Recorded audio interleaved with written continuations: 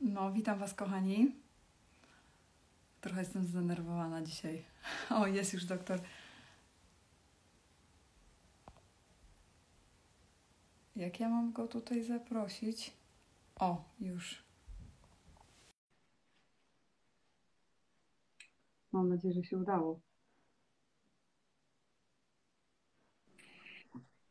Hello! Hello. Oh my God, I'm so nervous, really. Well, I'm a little nervous too. We all are a little nervous. Yes, absolutely. Thank you for inviting me on today. I'm so happy to have you here, and I'm so excited and, mostly I'm not so nervous, but I was calm all day, and I was thankful that I can speak with you. And 1 hour ago, I was starting to, just shaking, and I thought, oh my God, am I going to do this or not? But I hope that you are nervous too, so we are both I'm a little nervous, and I understand you're going to be translating back and forth, and I'm patient with all of this and here to answer questions and maybe ask some questions too. Okay, so I actually already introduced you to my audience, so they know you, I hope. But could you please tell us something about you? I would like to know you better and my community as well, because I know that you are on carnivore for 12 years and you are practice in your field also ketogenic diet. But could you tell us more about you? I'm a fertility doctor that mostly practices in upstate New York of USA. I've been in medicine for about 30 years. I grew up in Los Angeles, California. I'm of Italian descent. I grew up on mostly a standard Mediterranean fruit, vegetables, seeds, nuts, pasta, bread, and every ethnic food that Los Angeles could provide. Chinese, Italian, again, everything you can imagine, Polish and everything, and loved it all. And I had a lot of problems as a child. I couldn't read. I had migraines. I had bowel problems. And throughout the years, I developed arthritis, psoriasis, kidney stones, bowel pain, bowel bleeding, and more, and even depression. And about 15 plus years ago, I started in the paleo space because as a fertility doctor, I learned from many of my patients who were getting pregnant on carnivore diet. And then, getting pregnant on paleo diet. And then from there, I started reading about it and I learned about keto diet. And I tried both paleo and keto. And then I ran into someone doing carnivore, and it was meat and no exercise. And he was healthy. And I went carnivore almost 12 years ago. It's 11 plus now. And my migraines gone, arthritis, psoriasis, bowel bleeding, hemorrhoids, kidney stones, back problems. And my anxiety and depression really just like went away. And in just like a month or two, and I've never felt better. My energy is amazing. And I've seen so many patients improve on keto but even get better on mostly a carnivore diet plan. So actually, it was actually my first question. That you are on carnivore for 12 years, but what made you to make such a decision to do carnivore? Because I didn't know about your problems. I mean, health problems, as you mentioned before. So for me, I think for all my audience, it's really important to know that you just switch your diet because of your own problems with your body. Because people mostly ask me, I don't know if you have the same problems, maybe the same question from your patients, that, I have, for example, Hashimoto, I have a problem with constipation, I have depression, I have anxiety, I have kidney stones, and so on and so on, multiple sclerosis. I have Lyme disease for many years. You know, I didn't have the I didn't have diagnosed for many years. You know, I had arrhythmia, I had heart operation, I couldn't walk for 5 years, and I have a lot of people who are struggling with a lot of issues, and they always ask the same question: how can I improve?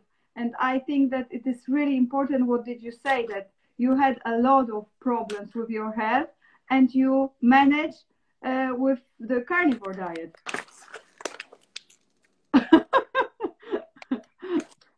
You know, absolutely. Again, it as a doctor, a scientist, food was healthy for us, and lots of vegetables and fruit and grains were good for us. But I've come to learn that that's not true. And fatty meat's supposedly bad for us. And I've come to learn that that's not true. And ultimately, we've been fed incorrect science. It's really just incorrect science. And science is very, it's manipulating the data and sharing a story that more has to do with money rather than truth in health and wellness. And my sister died of diabetes at 52. My best friend died of cancer at 52. And I went on an exploration. They died about 15 years ago, about the same time. I was like, I got to figure this out. And as I dig deeper and deeper, someone asked a question about confidence. I feel more confident, and I feel just brighter and just more energetic than ever on this nutritional. We call it diet, but really it's our proper human nutrition. Yeah, that is true. And I would like to ask about your education, because I think that mostly you said about our knowledge about research and so on, you know. And I think that the system is not correct. I mean, you know, we are learning something which is not actually a true, but it's not actually something which is going to help us, you know. And I think you as a doctor, you know that the best, that you are going to school. You had I've read about Dr. Mercola as well, that he was learning for all the time the same stuff, and he after that he wrote that he can be the doctor in half a year because he's going to prescribe only medication after that. You know, and not exactly help people to be healthy, but to give more and more drugs. So I went to, in undergraduate college, I studied biochemistry and nutritional biochemistry. And I was a biochemistry major. And then I went to medical school in California, UC Davis. And really the standard discussion is our plant-based diet is good for us and meat is bad. And the cause of disease is just you're unlucky, really. Or your DNA. Well, and I say that meaning that's your unluckiness. It's cause your DNA is the problem, and then we can't change that. And then we have drugs that we're learning to give you to suppress your symptoms. I took migraine medication. I took stomach medication. I took backache medication. I took anxiety medication. And then I learned to drink alcohol and drink coffee. And I even smoked marijuana as a child because, well, not as a child, as a teenager, because it was everywhere, right? And it was a thing to do. And so I never realized, and then I exercised a lot, which also I think contributes to damage to our body, excessive exercise. And so as a doctor, we're still taught that fruit, fiber, vegetables, seeds, and nuts, and white meat, lean meat, chicken and fish, no red meat, and no animal fat is really the healthiest thing you can do. And so we're propagating that. Again, I don't think it's we doctors aren't intentionally doing it, because we go into medicine to help people. And then we learn all of this, and the DNA is the problem, and it's just unlucky, or it's a pesticide that human beings sprayed on the plants that you're eating. It's not the plants making the pesticide. And so we are hopefully, in the world today of communication globally, we're going to be able to share some new ideas that are going to be helping people heal and reduce the need for all the drugs. Yes, it's great. I would like to ask you, because it's not so easy to change the diet. You know that, because some people eat I'm not talking about fruits and vegetables, you know, but I'm talking about sweets, potatoes, a lot of junk food, actually, you know. And I would like to know, because you've mentioned that you also did it. I mean, this all junk food. After that, you thought about ketogenic diet. And how did you start changing your diet? Was it hard to adjust the different way of eating? You did this, you know, step by step, or just, you know, jump into the carnivore? Well, everyone's interested in health. They're health conscious. More people are interested in living a healthy lifestyle. Okay. And so people go to their doctors. Everyone's on a diet, whatever the diet is. We're all used to diets, right? Because we're doing it because we want to look better and feel better. So I was on the Atkins diet, the Weight Watchers diet, the vegan diet, the vegetarian diet, the plant-based diets, lean meat diets, and I exercised. And so when I found keto, then I began to sort of question, well, what does keto mean? And why is keto somehow so important? Really, keto is a low sugar level in your bloodstream. That's all it is. Reduce your overall glucose levels. When you reduce your glucose levels, you reduce your insulin levels. You reduce everything, and you reduce inflammation, because the leading cause of inflammation is sugar. And it comes from vegetables, fruit, fiber, seeds, nuts, and junk food. The problem is most health conscious people aren't eating a lot of junk food. And they're still suffering from fibromyalgias, Lyme disease, arthritis, migraines, and everything, and cancer.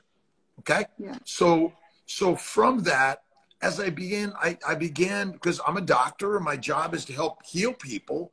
And as I became fascinated by the fact that paleo, and again, Atkins diet was a weight loss diet, but it really wasn't talked about as a reduced disease diet. And then everyone lost weight, then they went back to their usual diet. But when I learned about paleo for weight loss and keto for weight loss, but I really learned it for reducing all the diseases.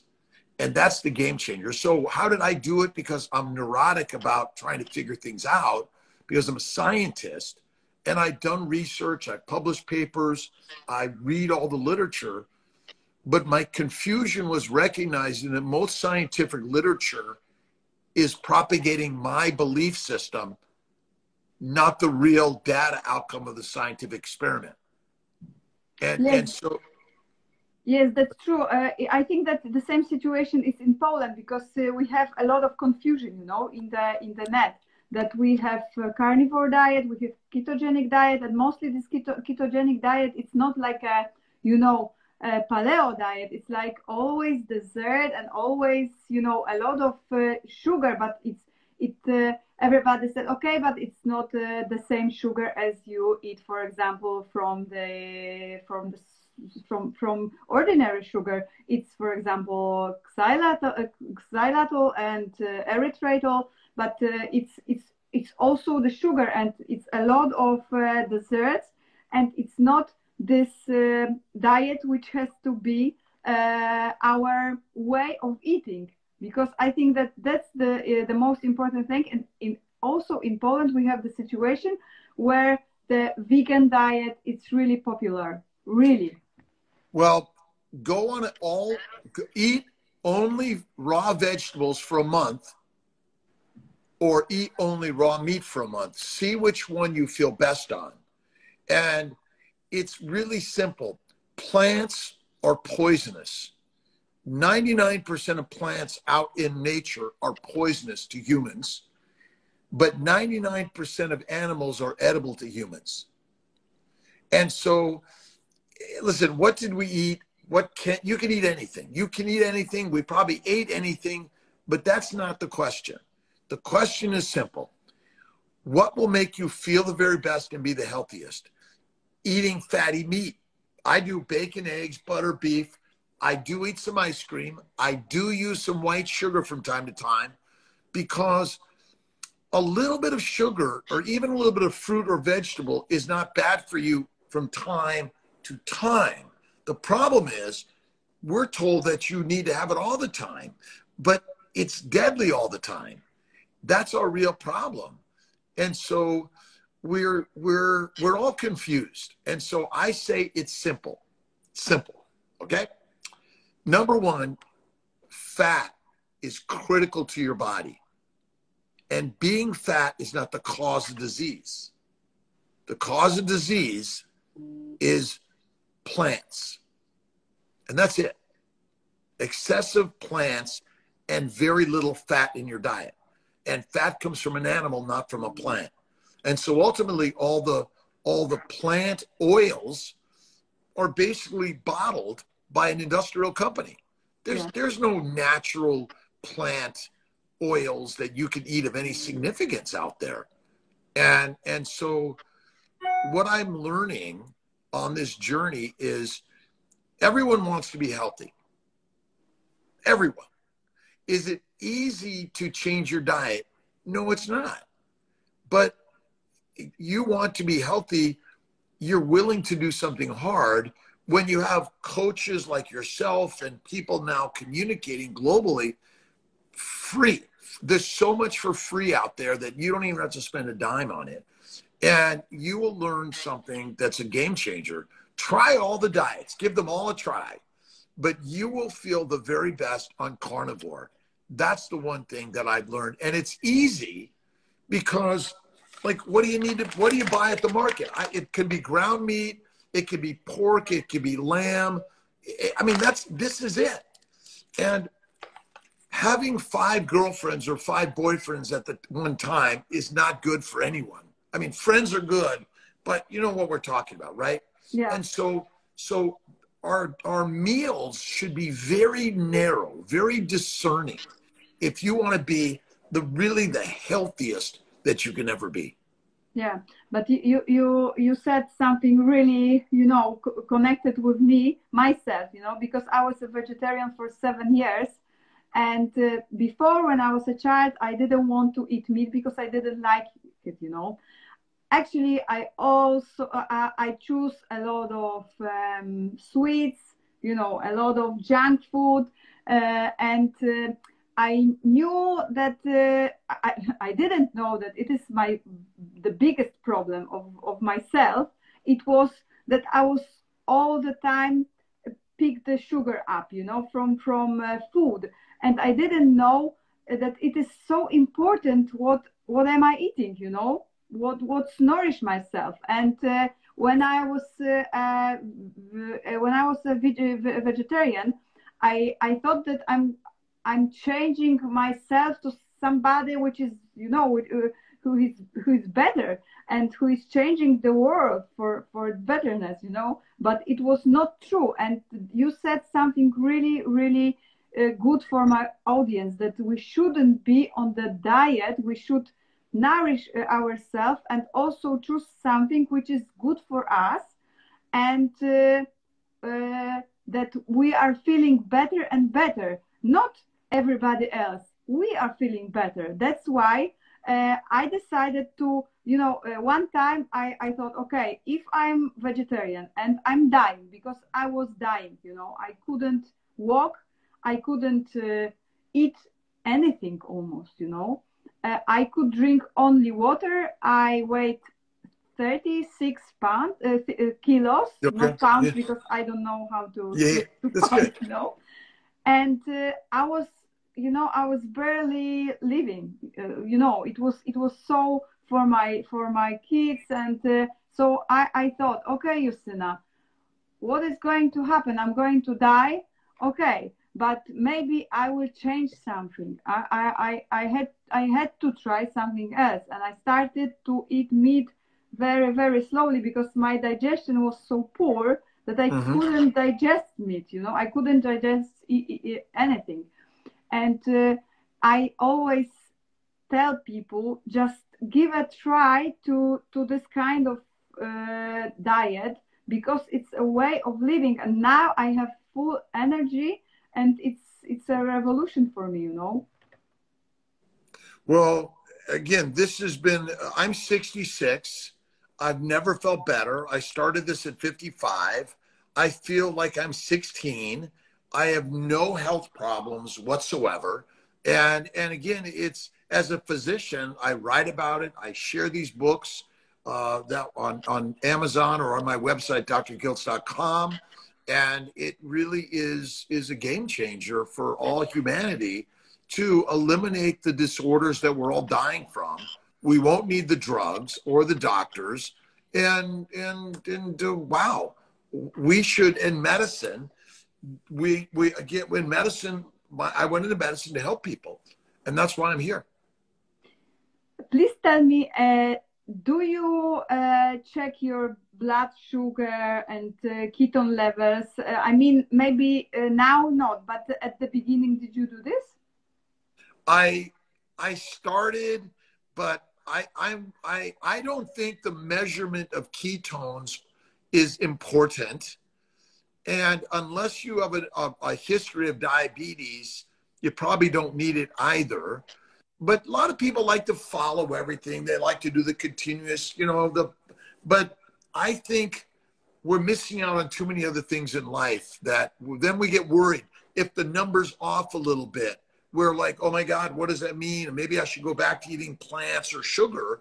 And ultimately our sugar levels, glycans, glucose, galactose, mannose, fucose, and other sugars are not the energy for our bodies. They're for glycosylation. And so, but I know I don't measure, I don't weigh myself. If my clothing still fits good, then I think I'm doing all right. And I generally feel really great. So I don't measure. But for some people, measuring it for a little bit, see what it's doing. Yeah, I think that maybe at the beginning it could be helpful, but Dr. Sean Baker also told us that it's not necessary to measure, because it's going to stress us as well. So we think that we have to be, on this kind of level. I think maybe when you have cancer and you have to be in the nutritional ketosis, you have to check this GKI index. Maybe it's helpful, but mostly it can be really stressful for us to stick on it. Yeah, I think you're right. And if you do straight fatty meat, it must be fatty meat. It cannot be lean meat. If you do fatty meat and fasting, you'll get better. All the diseases really eliminate. And we know that, in my opinion, plants cause all disease. Plants, fruit, fiber, vegetables, seeds, and nuts and lean meat causes all of our diseases: cancer, hypertension, heart disease, infertility, migraines. I'll go down the list. Depression, suicide, all of it. Yeah.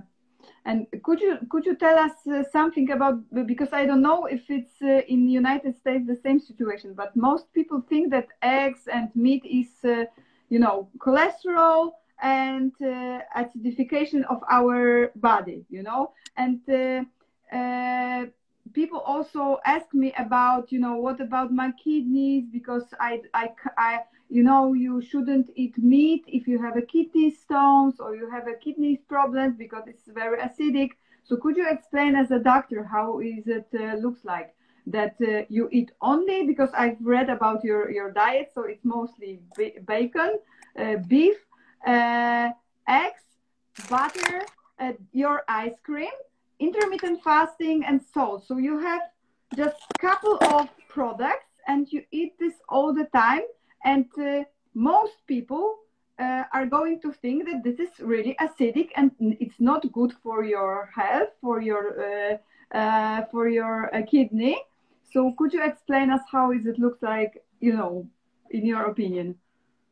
Well, your cellular environment and your blood environment is a very narrow pH. Very narrow. Okay? You're adjusting naturally. So if you eat something acidic or something basic, it goes into the mouth, into the stomach. The acids in the stomach make everything acidic to break them down. They break down the basic amino acids, simple sugars, and fatty acids and send them to the lymphatics or the liver. And so ultimately, the idea that meat is acidic or something is or basic, it's just is irrelevant. We've been bombarded with all of these terms that don't matter. And so our kidneys' job is to reclaim some of the minerals and vitamins and water, all right, and then get rid of some of it also, some of the uric acid, the urea, which is a breakdown from purines and amino acids and things like that. And so ultimately, your body is amazingly in the right stage, unless you're eating toxic chemicals which come from plants.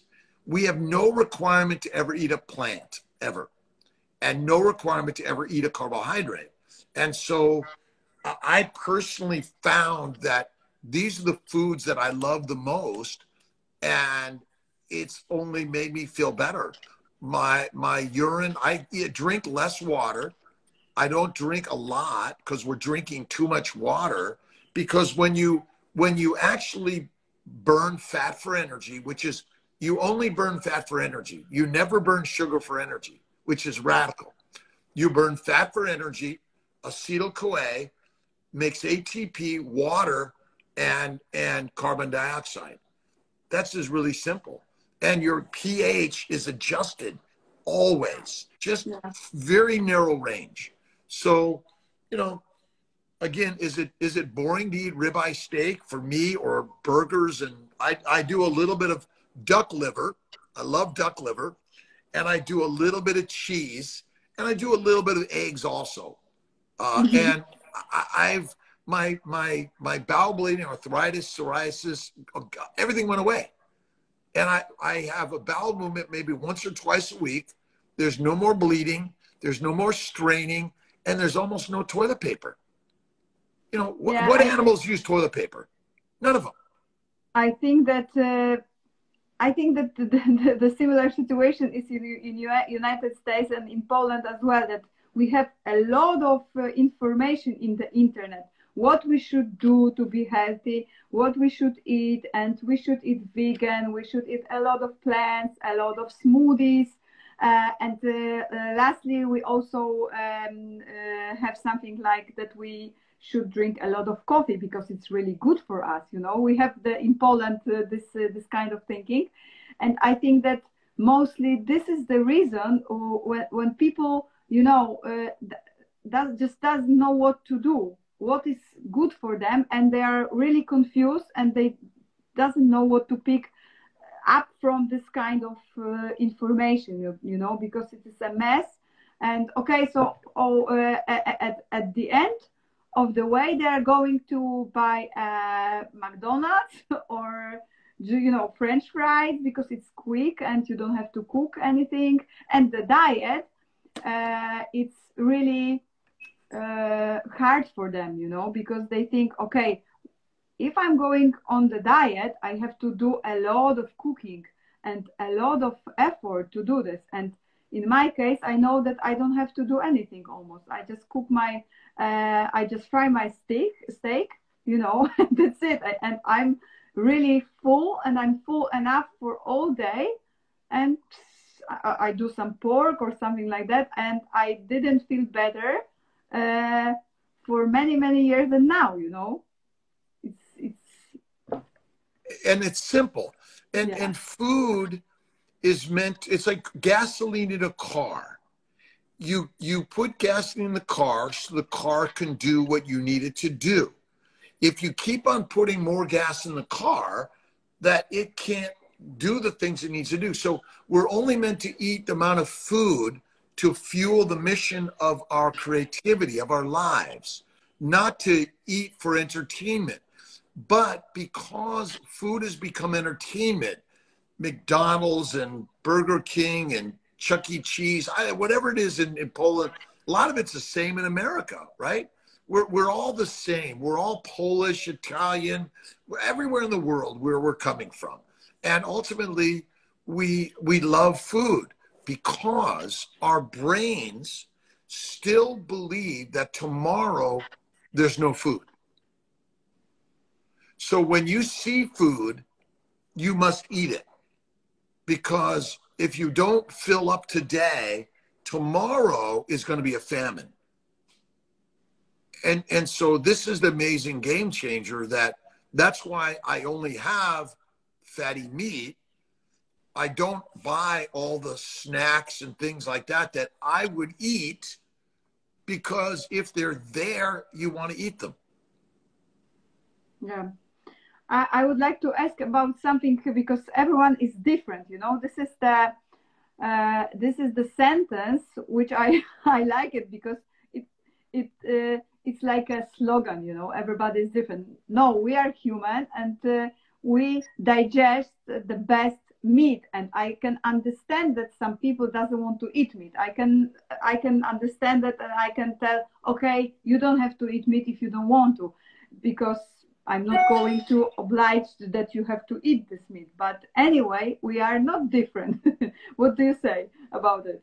Well, we're not different. We're all the same. 99% of our DNA is the same. We have a few slight genetic predispositions that are different, but outwardly our cultures, our looks, our colors, our gender, and all those things are different. But ultimately, if you look under a microscope, the cells are the same. The physiology and biochemistry is the same.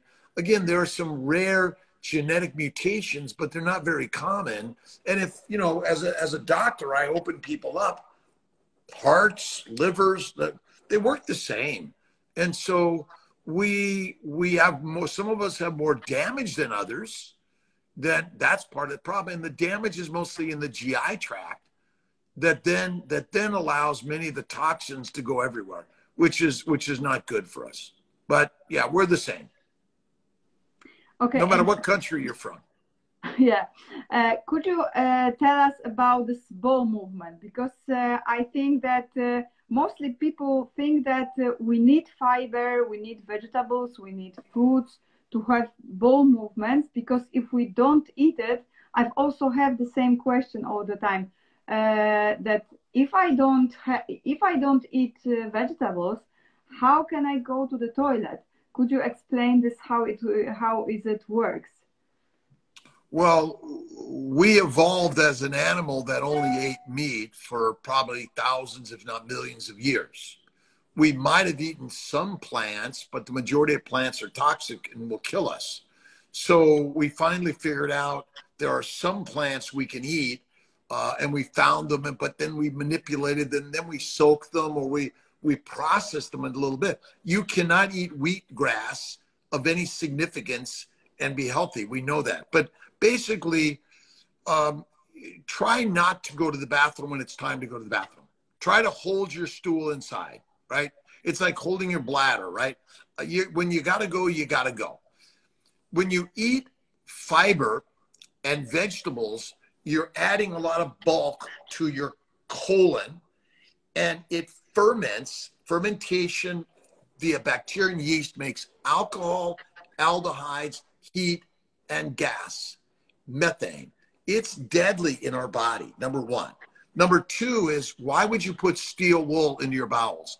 The mucosa of the bowels is the most sensitive tissue of our bodies. The steel wool is not good. And the science is ultimately a manufactured lie to sell the byproduct of making seed oils. Seed oils and the husk of the seed, you had to have something to do with it. So you ground it up really, really powdery, and then you fed it to people to eat and told them that it was good for them.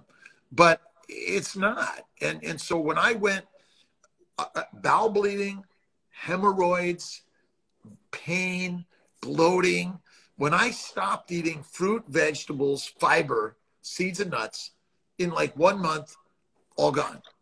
And again, when I eat meat, it's most of the meat is broken down quickly in the stomach. The amino acids go to the liver. The fatty acids go to the lymphatics. The fat is what your body wants, but you're not eating it. You're not eating it. Fat suppresses the microbes in the bowels. The microbiome is not good for us. It's probiotics, in my opinion, are deadly. And so ultimately we're fueling the manufacture of alcohol in our bowels, especially children. Is alcohol good for children? No. It's not good for adults either. Brain fog, cancers everywhere. And so fiber, your bowels want to get rid of it, right? Because it's so inflammatory. So you have 1, 2, or 3 bowel movements a day. I have 1 or 2 bowel movements a week. Yeah, and I know. So, it's a lot of confusion about bowel movement as well, I think, and it's really hard topic, I think, for most people, because they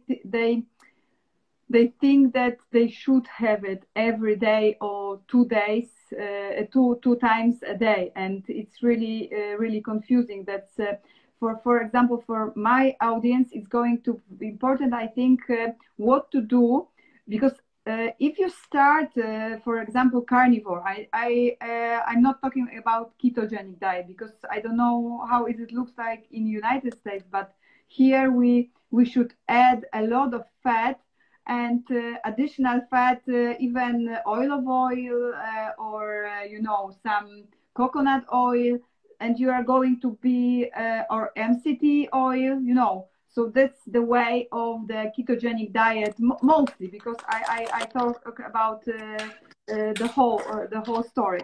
But if you are going to carnivore, could you tell us what is going to be profitable for us at the beginning? Should we add some ox bile to digest better, or should we add some digestive enzyme to? For some people, they may need those things, the ox bile and the what was the other one? I pulled my brain quickly. And digestive enzymes. Oh, yeah, digestive enzymes, like yes. Bromelain or additional. But fasting, if you start fasting, your bowels heal. The glycobiome, G-L-Y-cobiome is healed. Now your sugar layer is protected. The mucopolysaccharide layer protects the epithelium. So now all those microbes aren't getting in, and all the lectins, oxalates, and phytates are not getting in as readily. So you're going to reduce all of that. And so ultimately, you don't need to add that. I mean, I eat butter. Because when you eat fat, it suppresses inflammation. Yes, but at the beginning, many people can't digest fat because they did. I had the same problem. I mean, you know, I was a vegetarian and I couldn't eat fat. And at the beginning, I had a lot of problem with my liver, and I didn't know what to do. You know, so I stopped with the diet. Right, but your problem isn't the fat; it's the inflammation and the oxalate dumping and all the other dumping of the toxins, most likely. But again, I'm using a very loose term. But in general, this is why the fasting is so important and eating the fatty meat. But you might not, again, you might start with a little leaner meat slightly, but lean meat is not good for us. So add a little butter. But butter and cream and cheese for some people is not tolerated. Okay. And so that's why I stick mostly to, again, the fatty meat. And we don't need to eat too much, small amounts to start.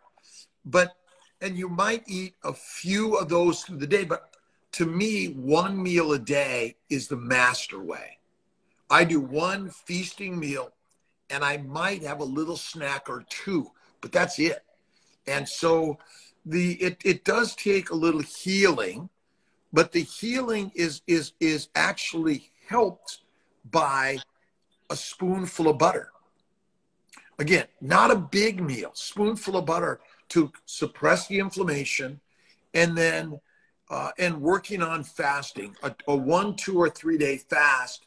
But it takes time to build these things. And the more you listen to people like yourself to gain the knowledge and read more about it, we get inspired. Yeah. We're inspired to start, you know, you start little steps on the way. Everyone could run a marathon, but it doesn't mean you can run a marathon today. And so everyone could be a carnivore because we are lions. That's what we are. But we've been domesticated to be pigs, cows, and sheep. When you eat plants, you become addicted to them. And they make us domesticated believers in the diatribe of the dictators. Yeah. So basically, start slow. But I do a very narrow diet. Very narrow. You might try eggs. And again, bacon and eggs or steak and eggs. Butter maybe not tolerated. And some people can't tolerate chicken eggs, but they can do duck eggs. Yes, it's so true, you know, because I've always said that it is sometimes when we tried a lot, we lose our faith that it is going to happen, that it's going to be helpful for us. And I've also been on this path, you know, that I thought, oh my God, it's not going to help me. I did so much and I did a lot and it's not going to help me. So I'm going to die anyway. Everybody's going to die. But right. I started to change my diet very slowly because I couldn't digest properly anything, almost anything. And I've also wanted to be on the ketogenic diet. So I put a lot of additional oils, additional fat, but it wasn't animal fat. It was a lot of nuts, a lot of oils, and I had so much problems with myself, with my liver, with my digestive system that. And I've also checked the ketones level and the sugar level, and my GKA levels was great. But you know, I felt so poor because I put a lot of fat into myself, and I was in ketosis actually, but I was feeling so bad. And as you mentioned about this meat, I started to eat because I'm really thin, you know, and I was afraid that I'm going to lose a lot of weight and I'm going to be like this. And I was already, so I was scared that I lost a lot. So I started to eat meat twice a day with a little bit of butter because it was too much for me, you know. I couldn't put additional fat into it.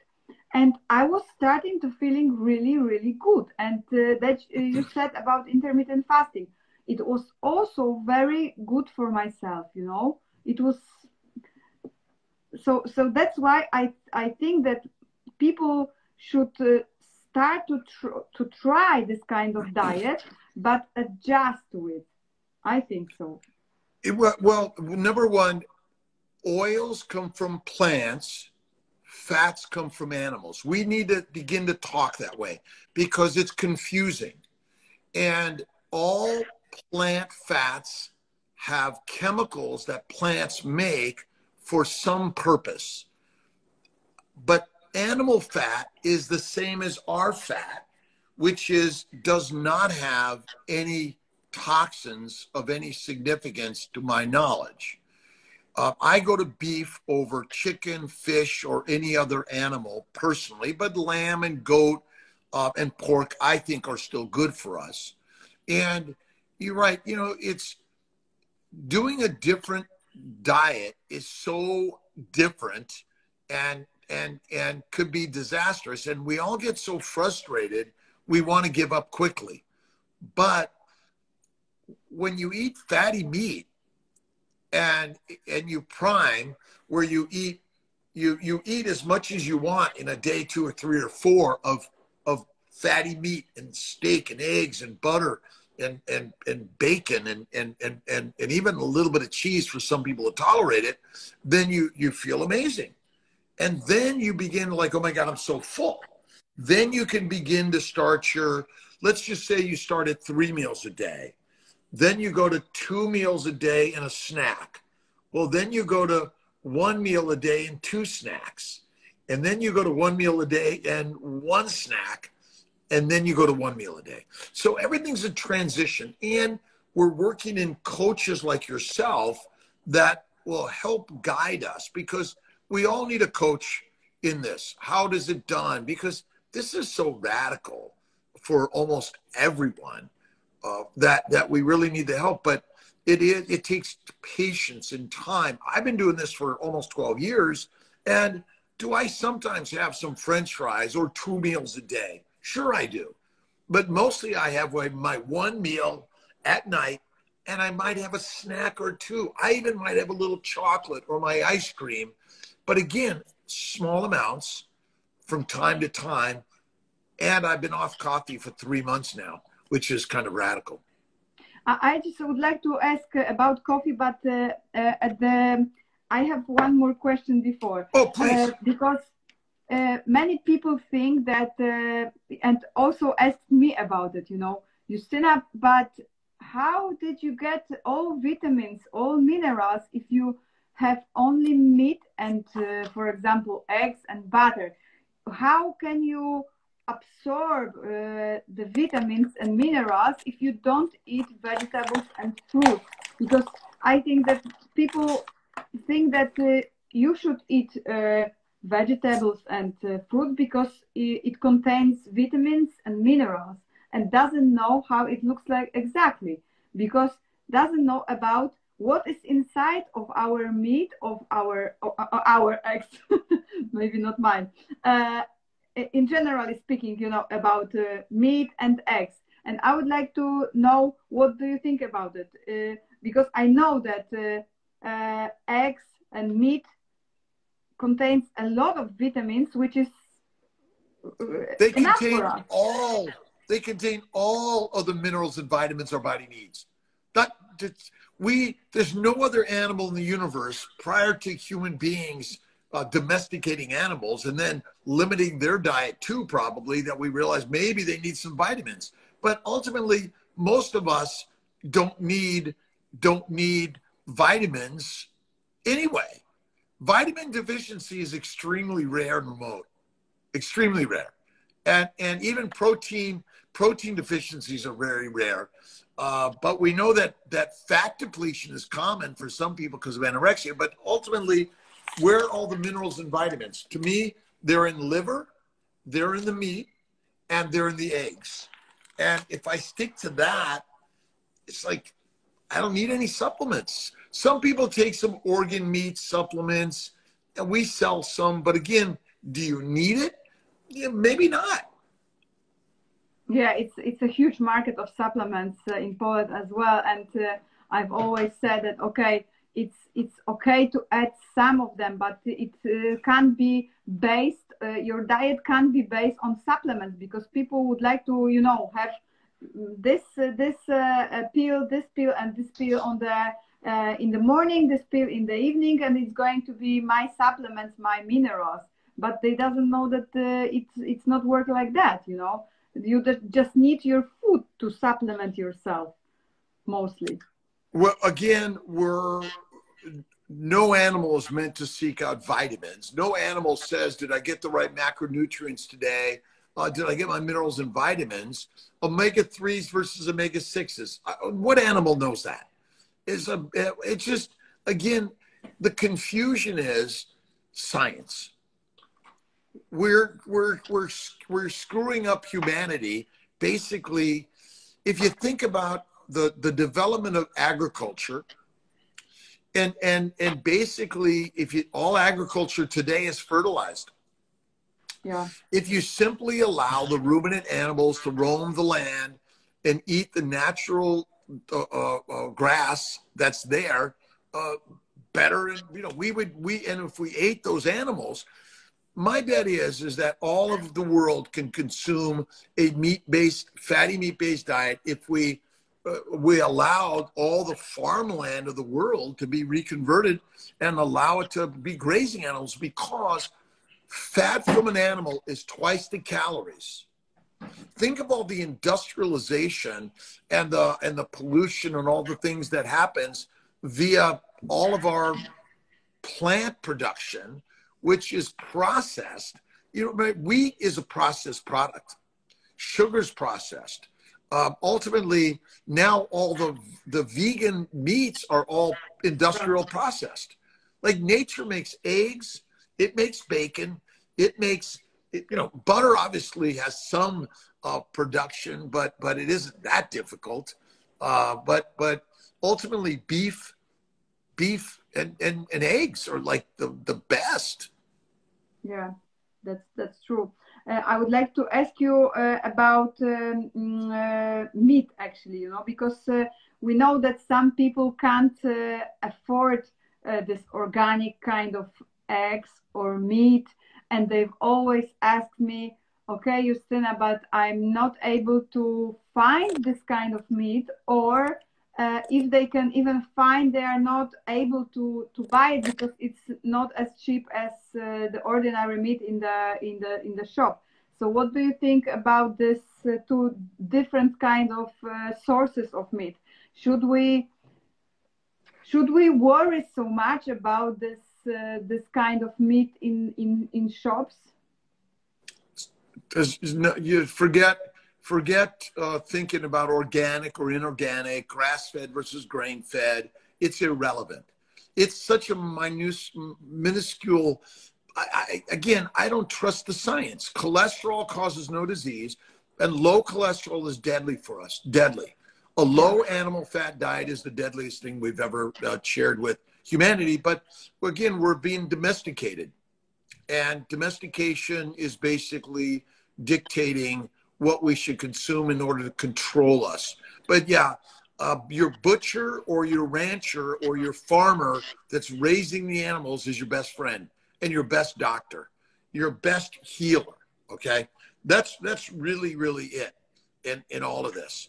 Again, it's crazy, it's radical, but that's my friend too. And it's simple, right? It's so simple, so simple. And so again, I read all the science, but I asked the question. Hans Krebs and Otto Warburg worked in a pre-Nazi Germany laboratory in the 1920s. Were they strictly thinking about science, or did politics have anything to do with the fact that they made glucose somehow the king of your energy source? Because ultimately they wanted to convince everyone that glucose was the most important energy source in order to sell more sugar. Even back then, we were dictated of what I call a scientific lie. Otto Warburg figured out that glucose would cause a cancer, but Hans Krebs was convinced that sugar is the primary fuel for the Krebs cycle. It's not one bit. It cannot provide energy for the Krebs cycle.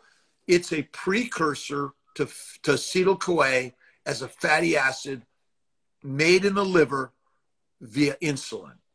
And ketosis is not the conversion of burning sugar to burning fat. And we don't get fat adapted. If you don't have fat, make fat, you're fertilizer fast. And again, these concepts and ideas are radical. We want the science to teach us something really magical. Yeah, it's true. I can see the same situation in Poland that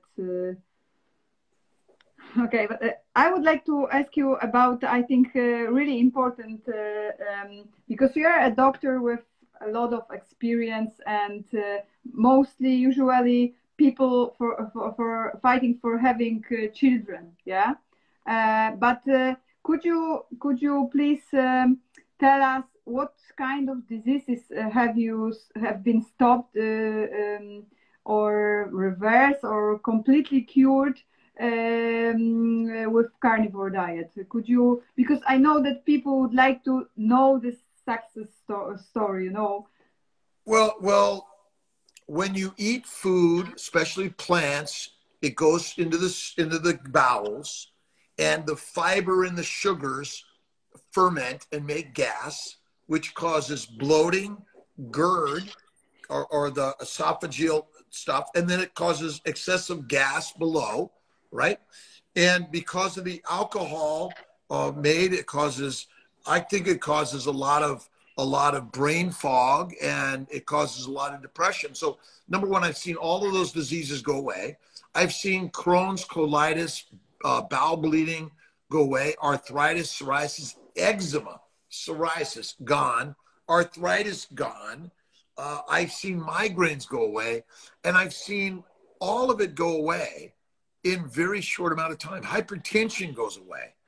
And again, it's, I'm a doctor. I make money seeing patients that are sick, and I write them prescriptions. I do dissections. What reason would I have to tell people all to eat this other than the reason we're in medicine is to help people? But literally every single disease, I believe, significantly improves or goes away depending on how much damage is done already. Yeah. And diabetes, type 1 and type 2, I've seen go away. Yeah, that's true. And what about having kids? Because I think that a lot of girls here would like to know if it's really possible to have kids on this kind of diet. When the number of fertility patients seeking IVF around the world is growing exponentially, and it's because of the diet that's damaging us as much as anything else besides postponing childbearing. But yes, I've seen carnivore for getting pregnant, staying pregnant, after you deliver your baby and you're breastfeeding pregnant, and beyond, and your children should do the same thing. And we need to change it because our children are dying. They're suicidal. They're all sorts of disorders, and we're blaming it on I don't know what. But what I've found is that carnivore is like amazing. Depression, schizophrenia, anxiety, all ADHD, OCD is amazing. And again, even the cholesterol science is a lie. It's a lie. It's to sell drugs. And again, maybe we believe the science was right. Everyone was searching for the drugs, but yeah, everything goes away. And fertility, both repetitive losses, IVF pregnancies improve. But my job is to improve your natural outcome and prevent the disease and the suffering before it happens. Yes, that is very important. Not to, you know, because everyone wants to be healthy, but they doesn't want to change their diet and the way of living, you know. And that's the crucial thing, I think, that it is important that we should know that we focus on what we put on our plate. It's the most important thing. It is so easy and so hard in the same time, you know. But the most valuable things in life are hard. Discernment, right? You can't be drinking, smoking, injecting, and having infinite boyfriends or girlfriends, and sex with everyone is not good. You know, sex is not meant to be an amusement park. It's discernment for family building, ultimately. But we've propagated it as, oh, everyone should have fun, sow their seeds, and guess what? The diseases are rampant, and because we've lost our way, and this is part of our problem in this world. We eat too much of the wrong things, and we're told the wrong. We're fed a lie. Yes. Yes. And the easy part is when you go to a meat-based diet for a week, you feel so good. It's so easy. You don't want lettuce anymore, and lettuce is nature's toilet paper. It's deadly, deadly. Yeah, and we're eating it. I don't know if you have the same in the United States, but I think so that the same mostly, that the most vegan products are really, it's a poison, you know, because when you see the ingredients of it, it's a poison. It's hopeless, you know. And the people think that they are saving the world. They are going to be healthy, and the world is going to be healthy because they are going to eat Beyond Meat, for example, or soya-based products, and they are not going to be healthy, and their kids are not going to be healthy as well, neither. And you know, that's the problem. That lies is going to be, you know, the true, if we are going to talk about it, that it is a true, you know. Well, and I, as a doctor, people come to me and they want to know what they can do to improve their pregnancy chances or heal diseases. And my job is to start and talk. I talk about faith and belief in God. I talk about what we consume, and then where do we hang out? What are we doing with our bodies? These are all very important things to really great, amazing health and wellness in this world. Yeah. So please tell me about caffeine, actually, because this is a really, really great topic in Poland right now, because a couple of days before, I remember that it was a coffee day. We celebrate a coffee day today. So we have to celebrate this kind of day. And I'm not sure that I'm one. I think that I'm one of the I'm one of the Instagram person who is not going to have this day like a celebration, because I think that we shouldn't drink coffee, you know. And in Poland we have the research that you should drink coffee because it's really good for you, and you have a lot of magnesium from caffeine, and you should drink as much as you can pour into yourself. So I would like to know your story about it. Well, I love coffee. I've been drinking coffee for 50 years. I've been off coffee 3 or 4 times through the years, mostly when I've been sick, because when I'm sick, it tastes horrible. I love butter in my coffee. 3 months ago plus, I stopped coffee cold turkey, and I haven't had a sip. I haven't had any caffeine, no power drinks at all. I drank a little bit of decaf tea the other day, but 99%, I believe that coffee is just another poisonous product that we've been duped to believe is good for us. Because, see, I mean, every product sold is marketed by the people who believe in it. Now, does it taste good and make you feel good? Yeah, sure it does. But that doesn't mean it's good for you. And look, everyone here needs to pick and choose the things that they're willing to do. Is a little bit of coffee the thing that's going to take you down? Probably not. Is a lot of coffee? Maybe, right? And what's too much? I don't know that answer. No one really does. Uh, uh, uh, Anaphylactic or allergic reactions happen in a dust particle of a plant, right? And that's the part that people don't understand. And so some people probably are highly allergic to coffee. And most people probably tend to tolerate it reasonably well, but it's a crazy one. But I gave it up, and I don't know if I'll go back, because I do believe overall it's not great for us. And the same thing with alcohol, tea. They're not good for us. There's mold. See, tea, I think, has more mold because coffee is roasted, where most tea leaves are not. And so the tea leaves are dried, and they may contain more mold and more bacteria and more toxins than coffee, in my opinion. But again, I'm not talking research. I'm talking about what my observation and belief is based on my knowledge of how it's all prepared.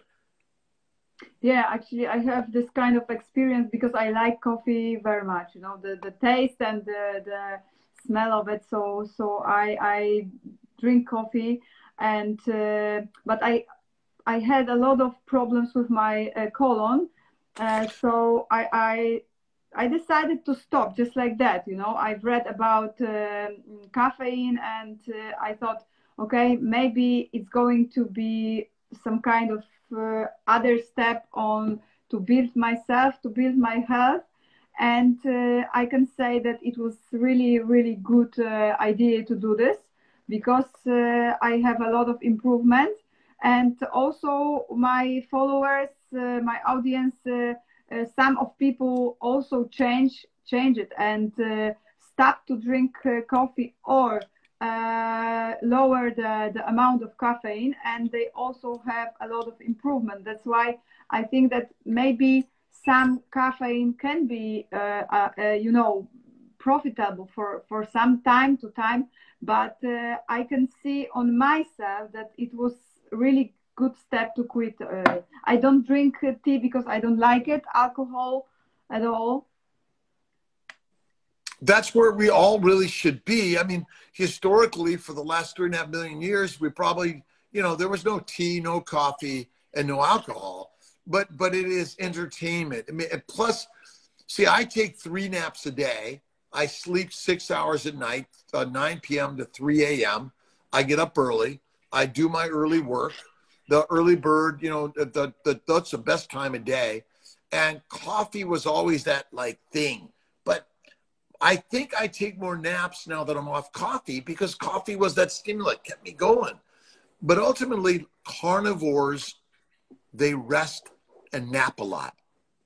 They're not running around grazing all day. The grazing animals are eating all the time because they have to eat a lot of grass and grains in order to get the calories with the fermentation from the bacteria and the yeast and the ruminants. But carnivores, they eat the ruminants, they sleep a lot, and that's really it. We need to nap more and stop snacking. Naps, no snacks, and naps reset the synapse. The neurons of the brain and the body need to reset themselves through rest. Yeah. That's important. Yeah, I was all the time, I felt that I stimulate myself too much, you know, because of caffeine. And even if I drink only one, because I didn't drink, you know, 5 a day, no, but even if I drink caffeine, I just felt myself very nervous. And also my daughter, she felt that, you know, I'm a little bit nervous. So when I stopped drinking coffee, I was calmer in this kind of nervous situation. So I was calmer. Well, that's, someone said to me, they commented that I seem calmer. Now, I'm very high energy. I'm ADHD and OCD in some ways, which I think is beneficial. We treat people for things that are not diseases. They're just our natural interactions. But yeah, I'm much more calm now that I'm this, and I'm less reactive to the challenges of my life. Yeah. And I think caffeine makes you want to lash out. And whether it's from tea or coffee or plants. So you remember, plants contain lots of stimulants. Yeah, that's true. For example, yerba mate is the same as caffeine, yeah, but Yes. also histamine reaction. I think that because caffeine is also made histamine more, you know. So I've also seen that my body it's calmer because of histamine. Because I had also the problem with too much histamine. Well, I think that the histamine reactions are purely from a plant-based, low animal fat diet, because even a high protein diet is deadly for us. See, proteins from lean meat, I think, have some antigenic histaminic properties. And that's why we should not eat chicken or fish or lean meat of any frequency or significance. Animals, lions ate the fatty meat.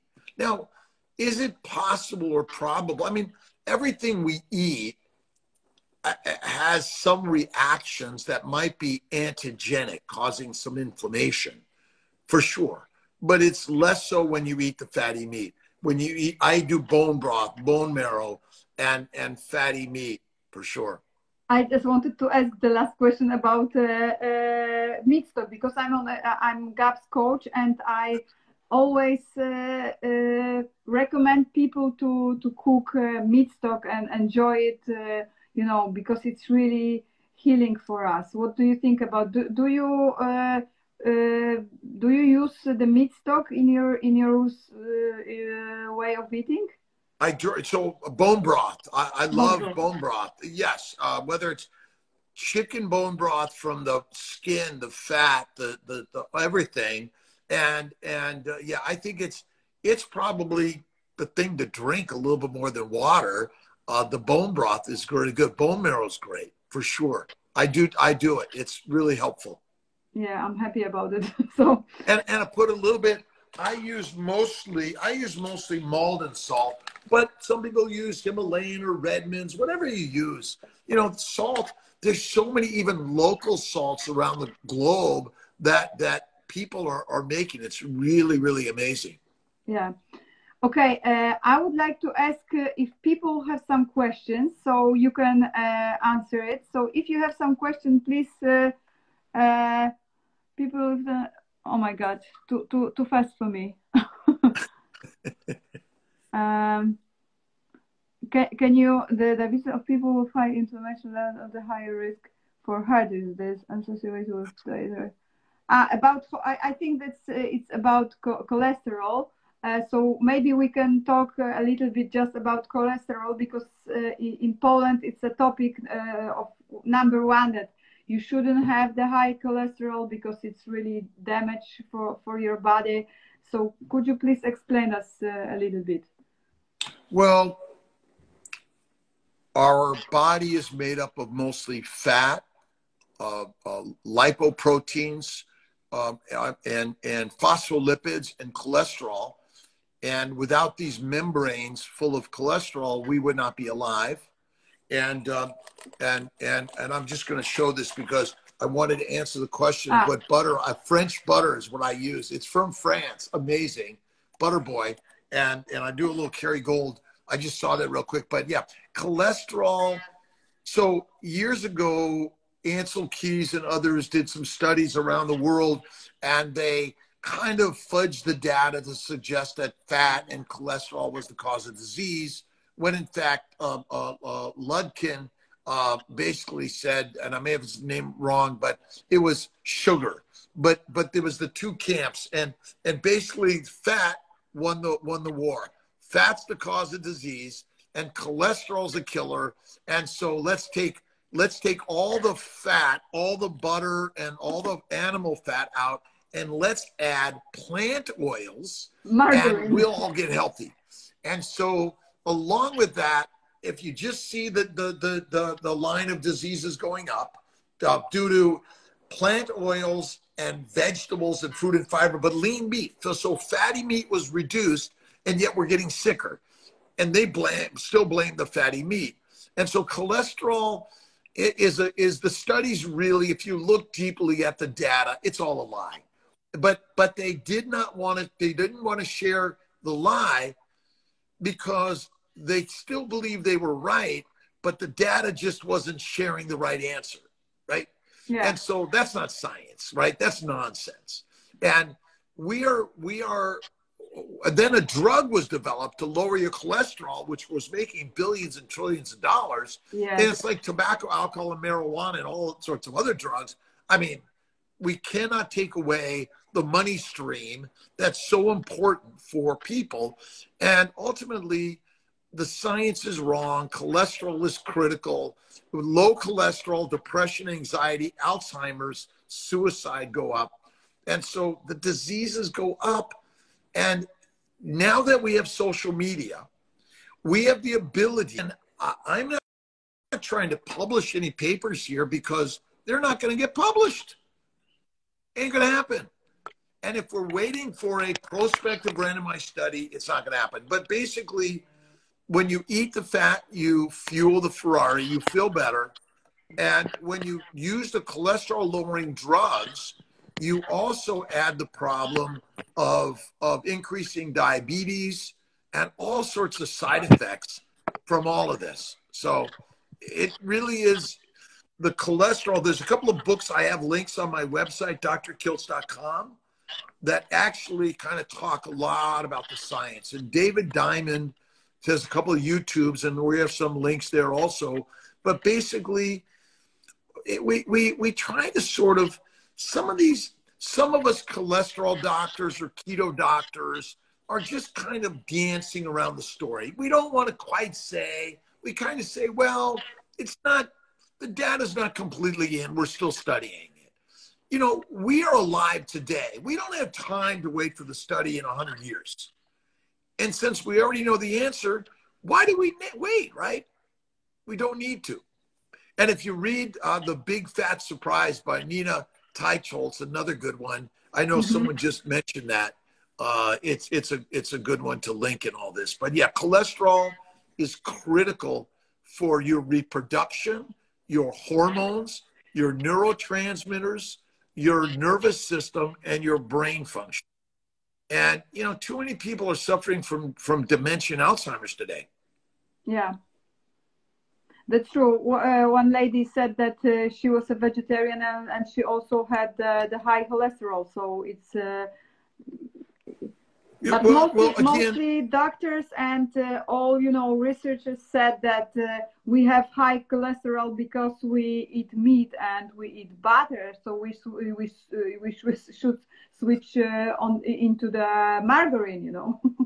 well, again, even the conversation of high cholesterol is worthless. Like, don't even measure it because there's no value to it. Because look at the laboratory sciences that test everything are all based on diseases that are caused by plants.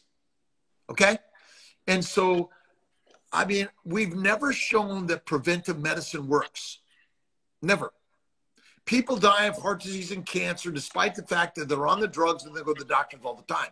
Yeah. That's it. So there, you know, we're trying to blame someone or something here. And Occam's razor says the simple answer is the one. The simple answer is that we make it too complicated. Yeah. We're trying to come up, we're trying to find, well, let's understand the science of keto or carnivore. Like, you're a lion. Do lions like run around wondering, have you seen the latest journal of, like, you know, all the diseases running rapid in the carnivore world? Like, you just look at us carnivores and the diseases are all going away. Yeah. We don't need a scientist to tell us any of this. And this is our problem. And ultimately, we should be mostly coaches and cheerleaders and butchers and ranchers. A little bit, we need, you know, maybe we need some of the farming in order to grow some of the plants because we love our flowers and our decoration. Yeah, our decoration and grass, you know, a lot of yes, grass we love and grass. nothing else. Well, remember, the grass and the bushes and the trees are the glycobiome. Without the glycobiome, all the soil is eroded. And so the glycobiome is the most important component of our body. Yeah. Please tell us about diary, because I know that you eat butter, but what about, I mean, not pasteurized, but do you recommend for some people, for example, milk, raw milk, I mean raw milk, because not from the shop, but raw milk, cheese, something like, I don't know, maybe cream? So fatty meat and organ meats is probably the very best, with or without salt, with or without water. Too much water you don't need. A little bit of water. And whether it's mineralized water or not, I don't think we've proven it yet. We just like it. It's another product to sell. Butter, cream, cheese, milk, yogurt, sour cream, whatever it is, those are cow milk products. That cow's milk is meant for a calf, a baby cow. Human milk is meant for a baby human. And so a baby human should stop drinking milk after they've done suckling, and then they should go and start eating steak, and that's it. Now, some of us can tolerate cow's milk and milk products. Some of us cannot. Lactose intolerance is very common, but some people are better able to tolerate it. And so I know I can reasonably tolerate butter, cheese, and cream, but some people just can't. And so we have to be aware that some people are more capable than others in that. And inflammation is tricky, because most inflammation is subclinical most of the time. You don't know what's happening. And then it shows up as heart failure, heart attack, cancer, and death. There's so many people dying at younger ages of unknown causes. Yeah. Have you noticed that? Yeah, of course. It's a lot of, kids who are already ill when they are born. So it's a lot of, diseases which we couldn't see before even, because it was, I don't know, autism, for example, it was a really rare disease. And now it's mostly in all countries, and you can see even one on a 5 kids has autism, Right. And if they eat this and no more plants, many of them will get better, if not healed altogether, because they're eating basically a drug.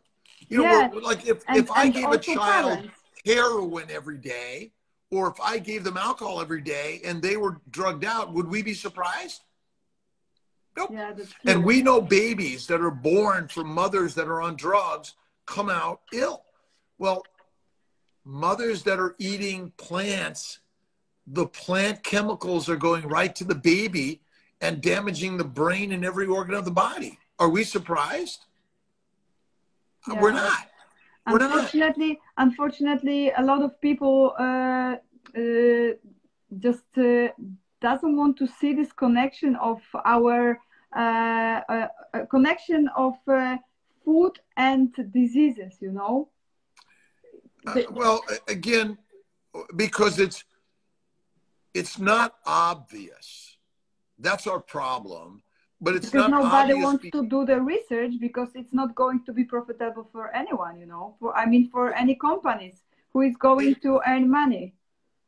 It's if I'm telling everyone that plants are deadly, that has a major effect on the economy. Now, I'm not worried that the majority of people are going to even listen to me, because we love our tobacco, our alcohol, our coffee, our tea, and our plants. I love cookies, cake, and ice cream. Will I give it up completely? No, because I'm really good at having it only infrequently in small amounts. But most people are not. And so you got to figure out where you're at. But if it causes an anaphylactic reaction, you could be dead fast. And again, this is really, really radical, these concepts and ideas. But it is obvious to us carnivores after we've done it. And it'll be obvious to everyone once they've done it for a short amount of time. They'll be like, wow, wow. Yeah.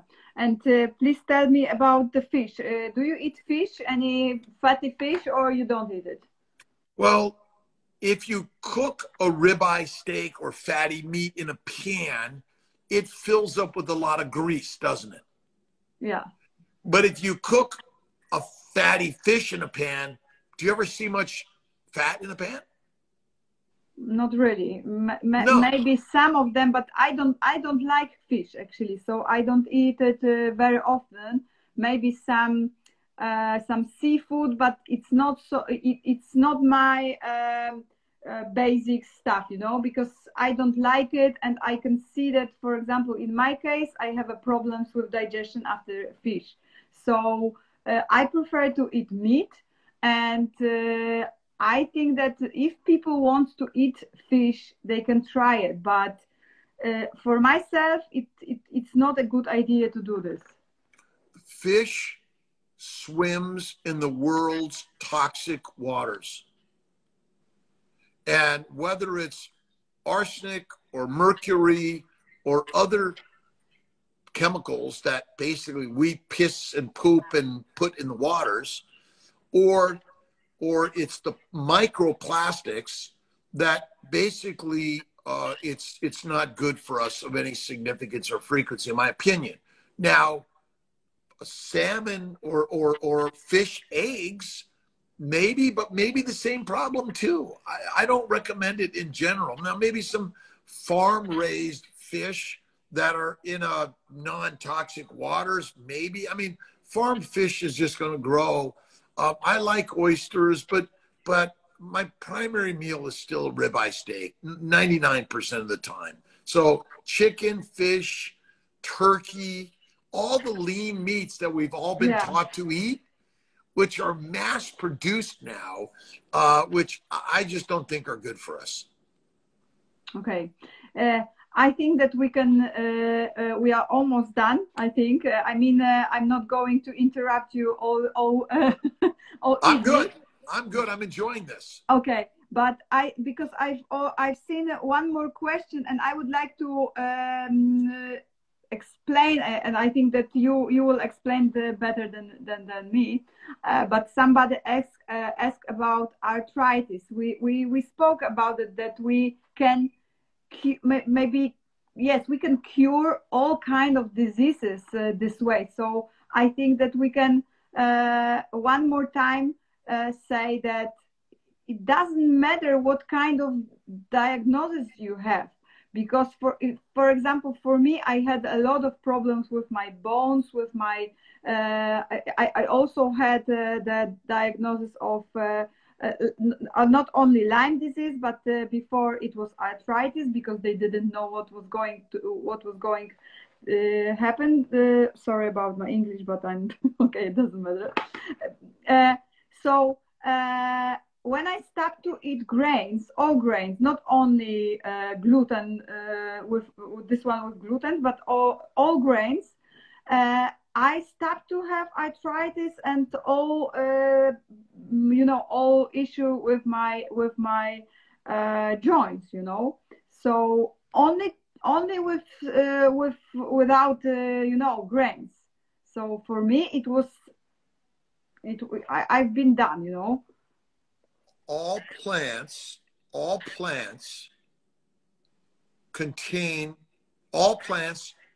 mostly sugar. They contain chemicals to control and kill us. They can contain antigenic components like lectins, oxalates, phytates, or glycoproteins that cause inflammation everywhere in your body. It starts your lips, your tongue, rest of your esophagus, your tonsils, everything. And then plants bring with them the microbes that ferment in your body.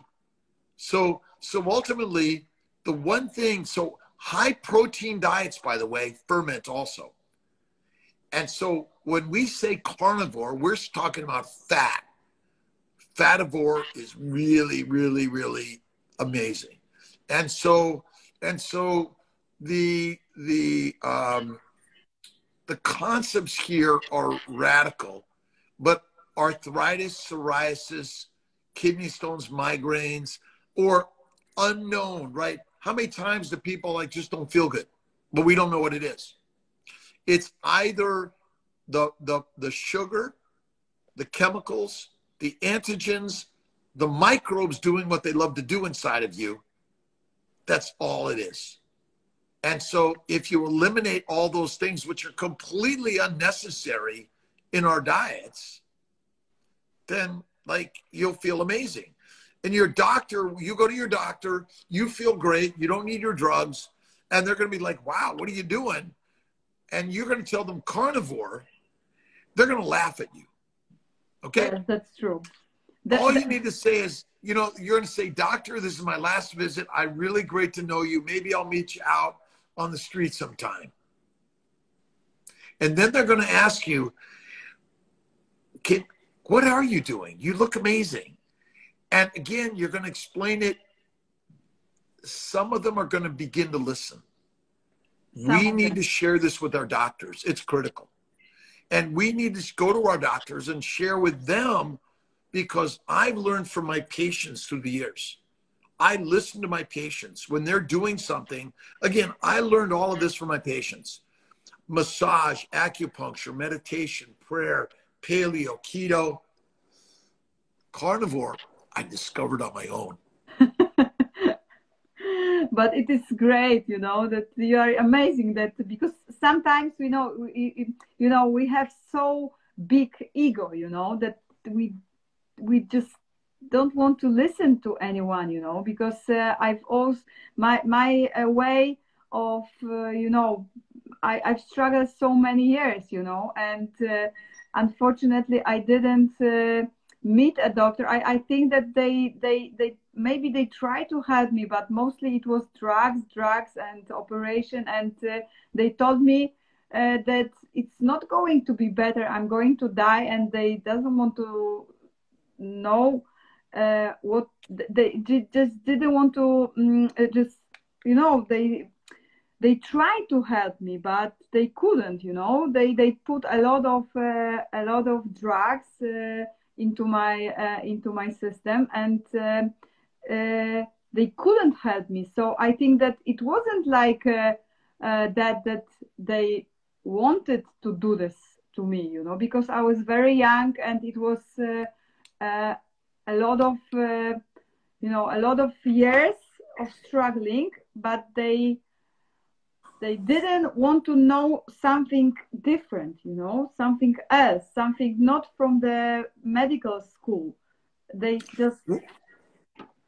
Well, ultimately, all people want to be healthy. Everyone wants to be healthy. But because our advice, again, that we didn't know, continues to make them worse, and then they add drugs, and no matter what they do, they feel worse, because they're not only on the drug that we've prescribed to them, they're on the drugs from the plants we prescribe to them. And no one wants to be overweight or a drug addict or an alcoholic or negative and nasty. No one wants that. But we're feeding that through the nutrition we're recommending, because, and then what do you want to do when nothing's working? You want to eat more, drink more, inject more, in order to be momentarily happy through the moment you're getting the orgasmic pleasure of whatever that thing is. And ultimately, this world, we're just minions of domesticated plant eaters. And yet we are lions. that were removed from the lion's lair and placed in the pig's pen. And now we think we're pigs. And it tastes good, doesn't it? And yet, the more this is a groundswell, we're sowing the seeds in order to feed the carnivores, so we can share more with people how, at whatever age, goodbye diseases. Now, again, we're all going to die. You know, being unhealthy or having the disease is not the end of your life. People are plenty happy no matter what. My sister died of diabetes at 52. She had it since age 4. She was always happy. She did not live a life of unhappiness. But might she have been happier had she been given more of a direction that she felt different? My hopes are we can do better in this life. And coconut oil, I don't recommend very often. But if you're a vegan, it's an option. A vegetarian, butter, eggs, cream, cheese. Actually, I have an opinion about coconut oil, because I used to try it a lot, and now I use it for the oil pulling in the morning, but I don't eat it because I saw that my body it's not after eating coconut oil I had problems with my digestion system, so I decided to stop.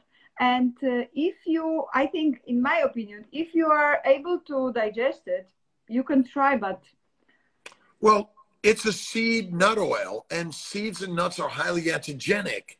And again, butter and cream and milk are antigenic also. So again, it's allowed. Again, the word allowed is, listen, you can eat anything you want. You may tolerate it very well. But ultimately, in the long term, it may be a contributing factor to the diseases because it has a low-level antigenicity or immunologic response that you might not know about until the unknown cause of a disease or death happens. But I agree with you. Yeah.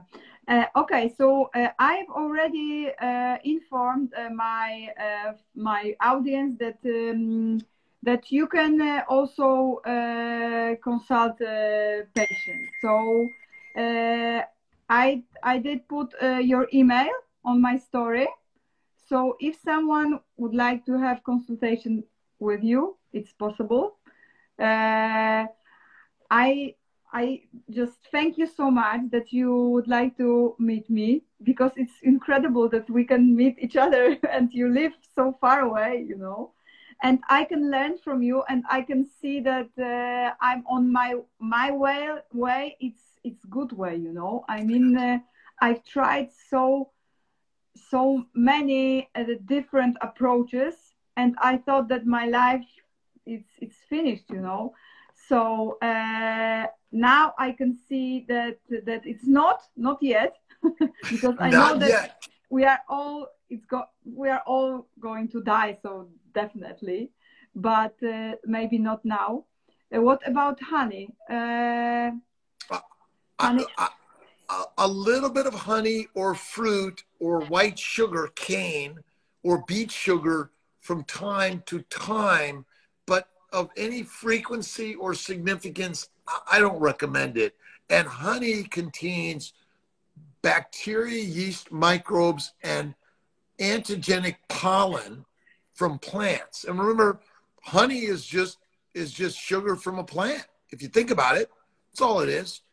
And so, again, a little bit from time to time, okay, but if you're doing it all the time, thinking it's good, I don't recommend it.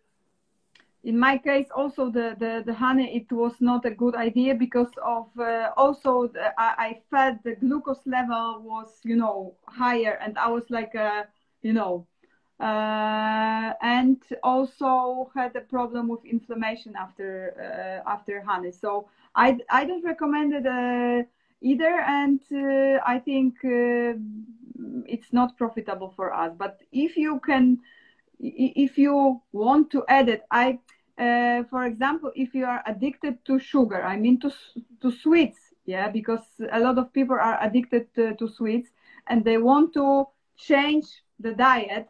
Natasha Campbell-McBride, I don't know if you know her, she's a GAPS doctor, and she recommends to eat a lot of butter with a little bit of honey to just switch, you know, the sweets from the shop to a lot of butter and a little bit of honey. So you are able to stop eating a lot of sweets and chips and so on. So I think that it is at the beginning of the carnivore. It can be beneficial for some. So I make an ice cream. It's made of cream, a little bit of vanilla bean, and an egg, and it doesn't require sugar, or you can put as much sugar as you want. So maybe it's a little bit like caffeine and coffee. If you're trying to get off the caffeine addiction, you do full caffeine, half and half, quarter and three quarters, and you keep on going down until it's none, and then you eliminate it. The same thing can be done with your sugar addiction.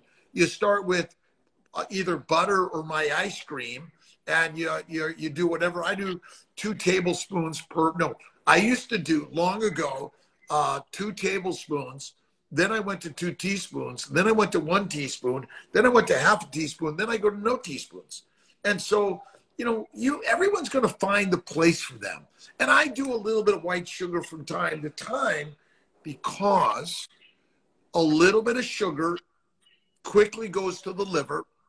Insulin goes up quickly. It's converted to fat in the liver quickly. But again, some people can't do that. Don't touch it. But my ice cream without sugar is amazing. Yeah, I have to try it because I didn't try it. So I have to do this. Yeah. And definitely. It's simple. Like anything else, I eat at home a lot. I love cooking, and I go to a few restaurants where they know what I like and I know they have what I like, and I make sure I'm really sticking to that agenda of what I want. And and again, this is a journey. There's no judgment in this. I take care of vegans, vegetarians, Mediterraneans, pescatarians, and carnivorians. I'm taking care of everyone, and I want everyone to know they're welcome in this conversation. If you're really suffering, carnivore is the way. But as a vegetarian, you can do it. Vegans are harder, but coconut, a lot of coconut oil with a simple white rice or white potatoes can be helpful. But the problem is you can't get all your essential amino acids without either eggs or meat. That's it. Yeah, that's the big problem. I think that most vegetarian doesn't know what to eat exactly. I mean, they eat a lot of processed food because if you are vegetarian and if you can digest the food, I mean, because I couldn't digest, for example, a lot of grains and a lot of fruits and vegetables. For myself, for me, it was really a huge problem to digest it. And I also, because somebody said that she doesn't like meat.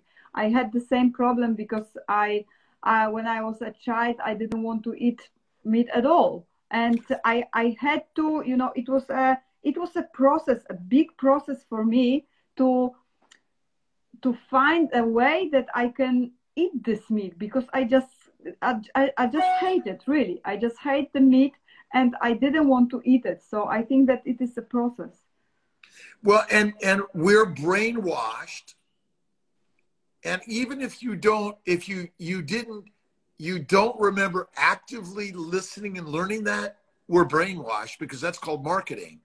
Everyone's told that red meat's bad for you. So, it's like, oh, no, that's bad for you. Again, even as an infant, where you didn't even understand, you might not have remembered any language, it's there. Oh, no, don't eat that. Oh, that's deadly. That's terrible. Oh, my God, you're eating that?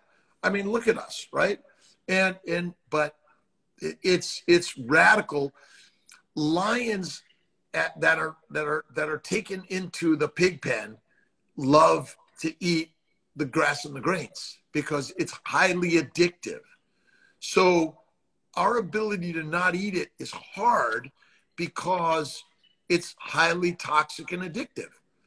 And but once you start, like, you got to change the language, and that's why listening to you, and we're all suffering. No one wants to suffer. We want to learn a new way, and whether it's a bone broth you start with, right? Maybe you grind the meat up, but I always say beef off a bone is better than mush out of a bowl. Basically, grass and grains and glutens and all the other chemicals are deadly, and the fatty meat, oh my God, it's masterful. The kings and the queens of the world prevented the peasants, the prisoners, the slaves, and the soldiers from eating the meat, and they didn't allow them on to the hunting grounds. And if you think about the dictators and the presidents and the kings and the queens around the world, they made money on the peasants, the slaves, the soldiers, and the prisoners. And they were the opium suppliers and the heroin, cocaine suppliers, the tobacco and alcohol suppliers, and the grass and grain suppliers. So ultimately, we are now capable of becoming the lions, the leaders ourselves, by eating meat. Stop being meek, because meekness is gained by eating mush. But when you eat the meat, you become the master. And we all want to be the master. So eat the fat and you'll feel the fittest. And by the way, being fat causes no disease. None. The cause of disease is the lean meat and the fruits and vegetables, seeds and nuts, grass and grains that you eat. And when you eliminate all of that and eat fatty meat, magic. And then you're able to be your own leader and master in this world. Yeah, that's true. So thank you very much that you wanted to meet me and my audience as well. And I hope to see you soon. And I'm going to translate our live. I mean, only myself, I'm going to answer the questions to my audience. I think that mostly people can understand everything, but I will try to explain if they are going to have a question. I would like to also you remember that you can have consultation with the doctor, and have a great day, because I know that you have a day. We are going to have a night now. But I'm also capable, and I love this, because I love even the lives when people ask the questions and you translate it back to them in Polish live. I'm good with that sometime, because I think it's very important that we begin to work around the world in translating these stories for all of us. And this is important to do. And we can also do it on our side, because we'll share this with our community, which is really a global community. There's not mine or yours. It's a global community. That's why it's so important that this happens globally. And I've just been amazed at the healing that people are gaining. And I think it's going to help people. Again, there's so many diseases in every part of the world, which is the same thing.